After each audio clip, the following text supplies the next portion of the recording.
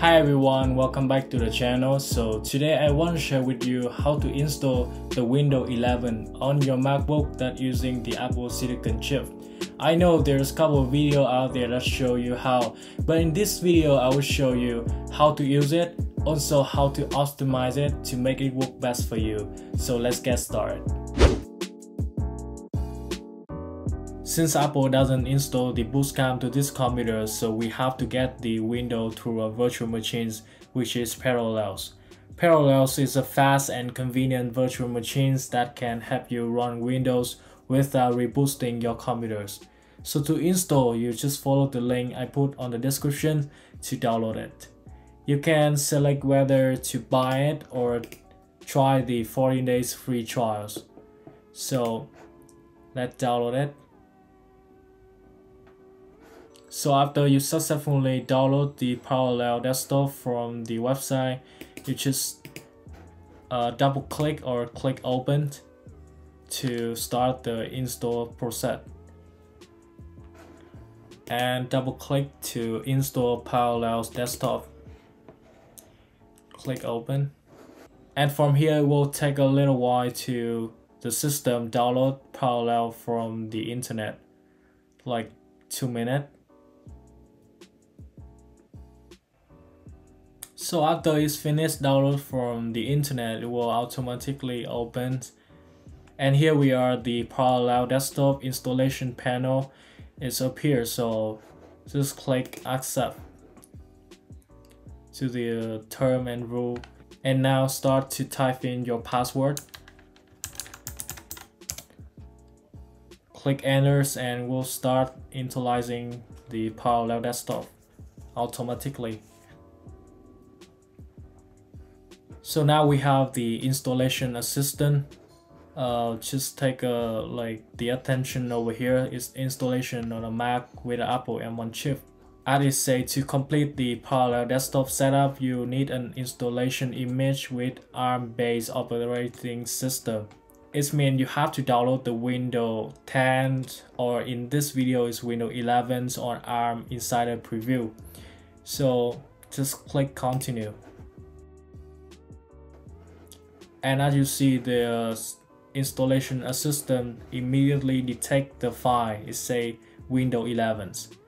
So this is the name of the file. You will see the link to download it in the video description. So just download it, do whatever I did. So it will automatically insert the image from the file. On this step, you just click continue. And here we have to select the window edition. In here it should say like Windows 10 and Windows 11, but I don't know what happened. So just select the second option.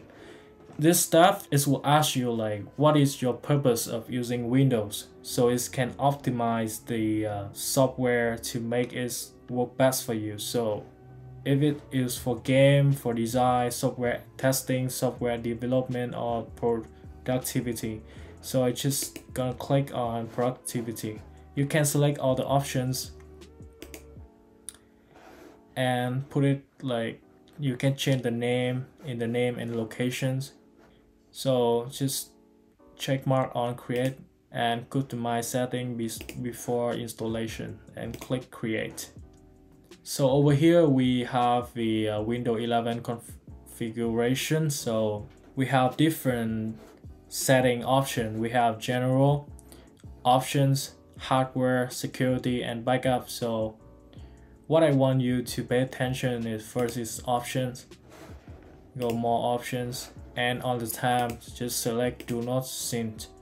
The reason is sometimes you download some applications and it requires different time zones, so there's some conflict. So to avoid that, just select do not sync time. So you can, for example, you can change to another time zone for your virtual device, which are different from your original Mac.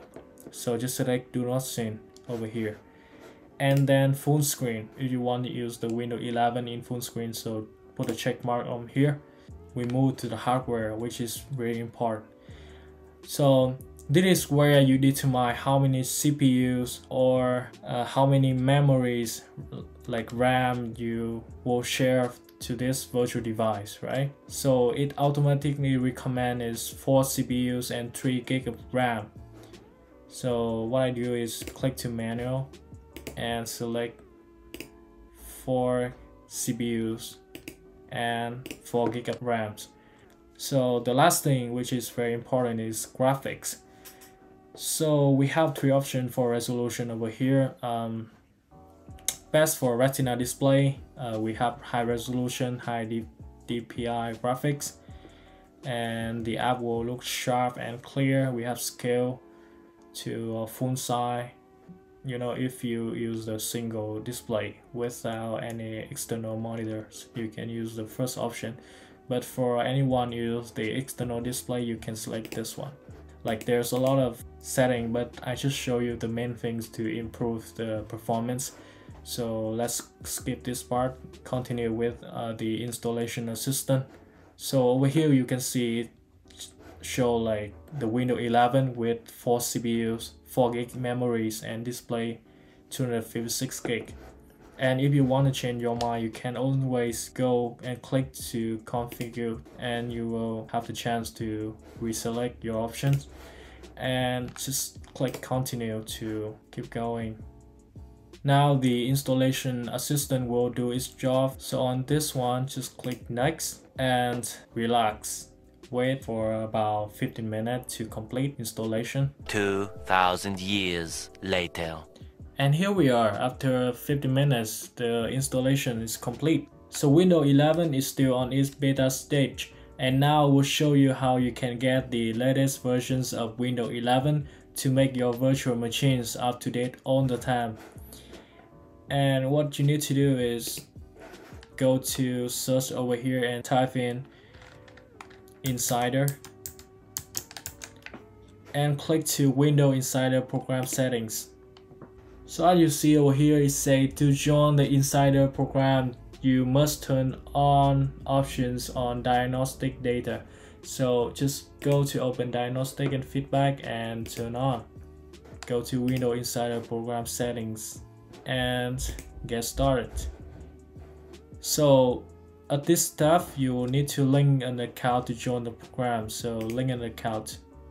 After you successfully sign in, you have to choose your insider channel. So in here, you select the dev channel.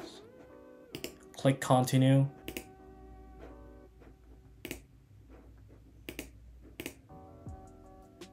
So you will have to restart your virtual device in order to complete the installation process.